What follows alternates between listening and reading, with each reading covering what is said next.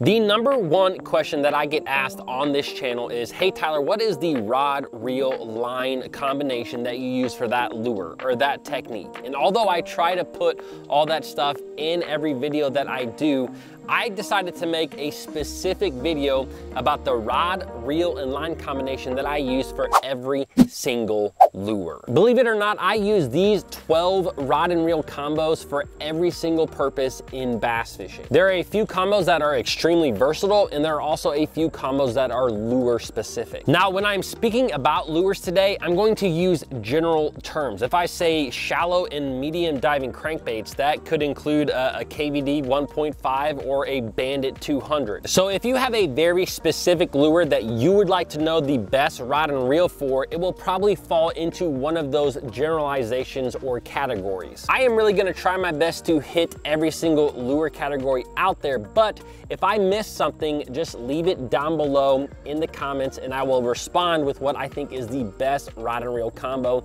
for that lure. Without further ado, let's jump into the combos.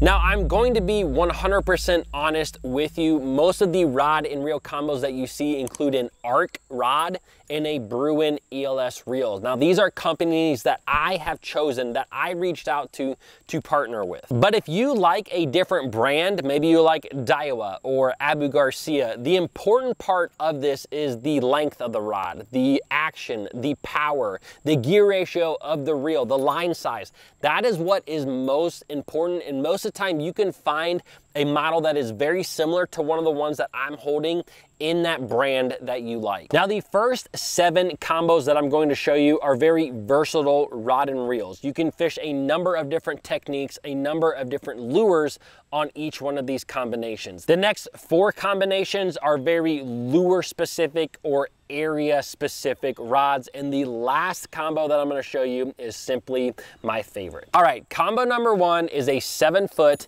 medium heavy power extra fast action rod. I typically pair that with a 7.3-to-1 gear ratio reel. Now, I do a lot with this rod right here. As you can see, I use it a lot for spinnerbaits. Anytime that I am casting a spinnerbait next to shore or around cover that I can see, this is the rod that I go with. Now, I not only use this for spinnerbaits, but I also use this for skipping jigs. Anytime I am skipping a jig underneath of a dock or underneath overhanging trees, this 7-foot rod is by far the best rod that I have found for skipping lures. To me, a 7-foot rod is actually a little bit shorter than most rods that I use, but having that shorter rod really allows you to place a lure. It really helps you to be extremely accurate with your casting, which is extremely important when you're fishing a spinnerbait or skipping a jig. Now, with both of those techniques, I'm going to use a 20-pound fluorocarbon line. Now, I also use this rod a lot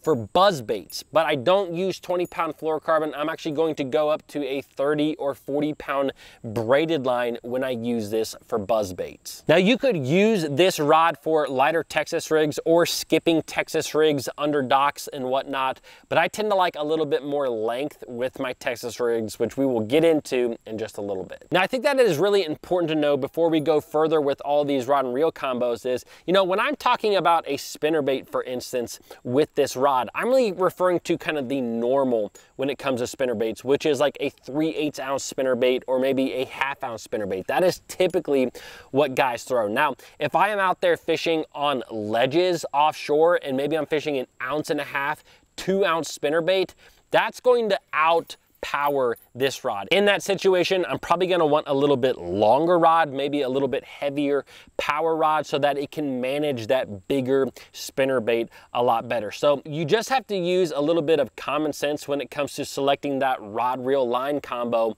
for outlier type lures. All right, moving on to the next rod and reel combo. This is my kind of go-to spinning rod and reel outfit. This is a 7-foot, 1-inch medium power extra fast action rod. Now, the reel that I have on here is a Daiwa Tatula LT series. This is the 2500 series. There's a lot of guys that like big spinning reels like 3000 or 3500. I prefer the 2500s. Now, on this reel, I am going to run a 10 to 15 15-pound braided line to a 6 to 12-pound fluorocarbon leader. It really just depends on where I am fishing and what I am using this rod for. Now, I use it a lot for drop shots, and if I'm fishing for northern smallmouth with a drop shot, I'm going to use 10-pound braid to a 6 or 8-pound fluorocarbon leader. Now, I also use this exact same rod and reel combo for wacky rigs, and if I'm fishing up shallow around a lot of brush, maybe around bigger fish, I'm going to use 15-pound braid to a 12-pound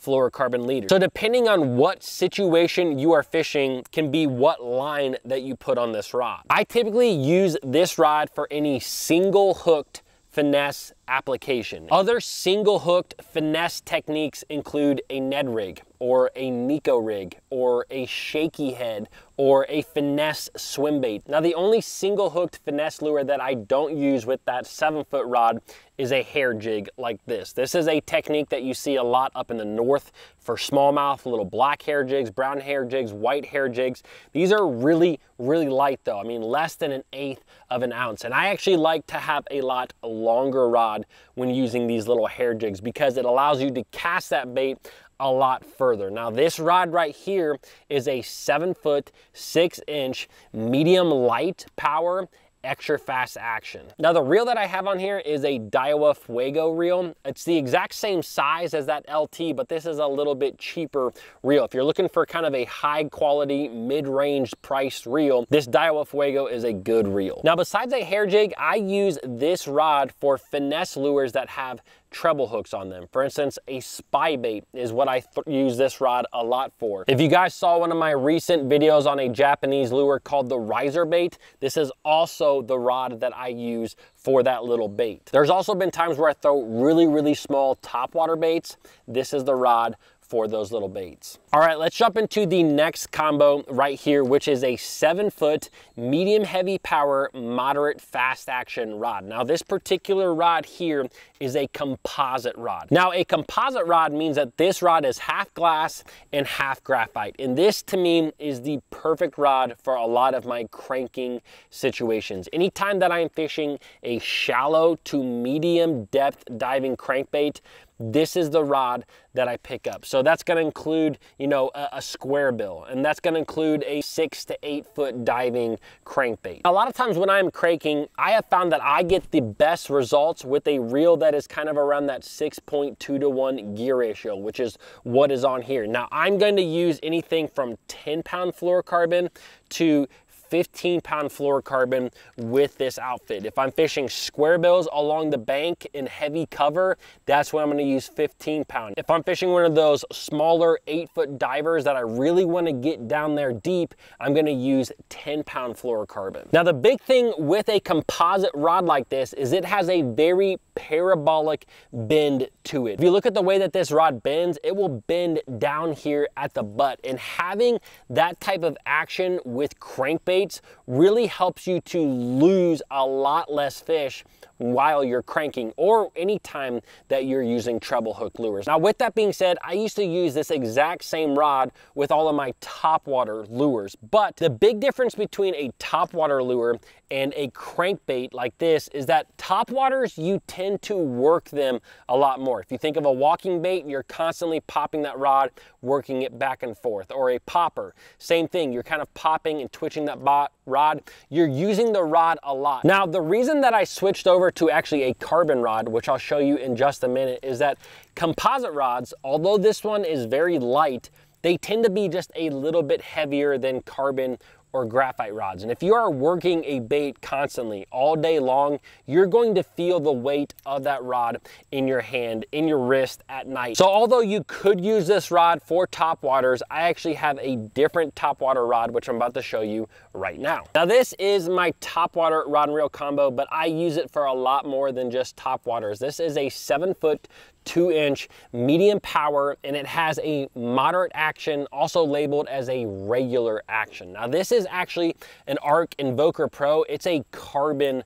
rod. This rod is extremely light and extremely sensitive. Now, this particular model has more of that parabolic bend like we talked about with that composite rod, which is why I like to use this for basically all of my treble hooked topwater lures, whether that's walking baits, popping baits, wake baits, anything that is a topwater and has treble hooks on it, I'm gonna use with this rod. Now, the one lure that I don't use with this rod is actually a whopper plopper, and we will get into that rod here in just a minute. Another big reason why I stopped using my cranking combo for a topwater combo is because I also like a different reel speed when I'm fishing topwater baits. With topwaters, I like something in that 7 range, so like a 7.3 to 1. That works really great with most topwater baits. I like 30-pound braid to a 20-pound monofilament leader with most of my topwater baits. Now, I also use this rod for like weightless fluke style baits, whether that's a caffeine shad or a zoom fluke. I still use 30-pound braid with those flukes, but I will actually tie on a 15-pound fluorocarbon leader. I like a really long leader with my flukes, something that's about 10 feet in length. The other thing that I like this rod for is for jigging spoons, and I still will keep that braid on there, usually a 30-pound braid to about a 15 or 17-pound fluorocarbon leader with a jigging spoon. This is something that I do a lot in the summer as well as during the middle of winter. Now, you don't have to keep braid on this combo. Something that I also use this combo for is actually kind of like smaller scrounger heads or finesse swim baits. A lot of times in those situations, I'm gonna put on like 12-pound, maybe 10-pound fluorocarbon with those small finesse swim baits or a scrounger. All right, moving on to the next rod and reel combo. This is actually another Invoker Pro rod. It's actually another carbon rod. Now, this is a 7-foot, 6-inch, medium heavy power, fast action rod. With this setup, I actually like an 8.1 to 1 gear ratio reel. I fish a lot of 20-pound fluorocarbon on this combo. Now, something that I used to use this rod and reel for a lot is anytime I was flipping or pitching jigs and Texas rigs against the bait. I used to love this rod, and there are situations where I still pick up this rod to flip and pitch with, but I'm gonna show you a different rod that I do that with now. But this is also a really great Carolina rig rod. If I'm fishing a Carolina rig, I like to have a longer rod because it allows me to make a long cast. It also allows me to get a great hook set in at a distance. With that Carolina rig, I typically use 20-pound fluorocarbon for my main line and 15-pound fluorocarbon for the leader. This 7-foot, 6-inch rod is also my rod that I use for most flutter spoons. If you are fishing most normal sized flutter spoons, ones that are 4-inch, 5-inch, maybe 6-inch, this rod will handle them well. If you're throwing those really big flutter spoons, this rod might be a little underpowered for some of those bigger flutter spoons. One thing that you may have noticed with the rod and reel combos that I have selected thus far is that most of them are a medium heavy power or kind of below, a medium or a moderate. You know, I don't have a ton of heavy action rods. I do have a few that I'm going to share with you, but I don't have a lot of them because I tend to set the hook really hard. If I use a heavy power rod, although we're talking about power and not action, it tends to be a little bit stiffer, and I don't do well with stiff rods. I set the hook way too hard, and something has got to give, and usually it's my line. So I tend to go with a medium heavy power a lot of times. Now, if you don't set the hook quite as hard as I do, you may be able to use a heavy power in a lot of these same applications where I use a medium heavy. But honestly, that is kind of the fun thing about bass fishing, is that everybody is a little bit different. Everybody sets the hook a little bit different. And so that's why sometimes different rods work well for some guys and not for others. Now, jumping into number 7 in the very versatile combo is this rod right here. This is one of my absolute favorites. This is the ARC Tharp Series B Hittite rod. Now, this is a 7-foot, 4-inch, medium heavy power, moderate fast action rod. And like that grinder rod that I showed you earlier, this is a composite rod. Now, this rod was specifically made for chatterbaits, and it is one of the best chatterbait rods that I have. I use a 7.3 to 1 gear ratio reel and 20-pound fluorocarbon for almost all of my chatterbait fishing. Now, this rod is not only great for chatterbaits, but it's also great for another one of my favorite lures which is the Whopper Plopper. When the Whopper Plopper first came out, a lot of guys were using really big flip and stick type rods